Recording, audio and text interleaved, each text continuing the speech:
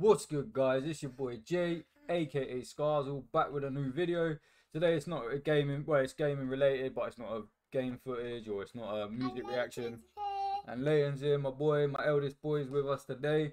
I was just gonna show some people might know or might not know, but so the preload, you can preload Call of Duty Black Ops now, and I've just gone into I'm on the PC version on Blizzard, and I don't even know if it's been announced or what, but Dead Ops Arcade 3 is on there. Well, you got a big tongue.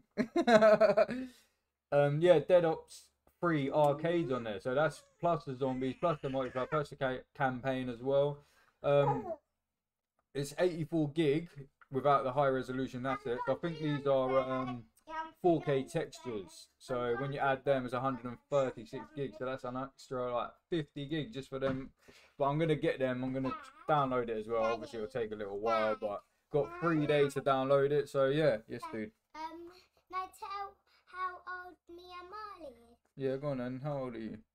I'm 5, everybody, and Marley's 1. This is my name's called Leighton, and this one is a cheeky Marley. He's just trying to eat my chair. That's Cheeky Marley. Say hello, Cheeky Marley. But yeah, man, I just thought I'd let people know about that Dead Ops 3 Arcade, because obviously there's 1 and 2. I think number 1 was in Black Ops 1, and I believe, was it Black Ops 2 Dead Ops Arcade 2 was?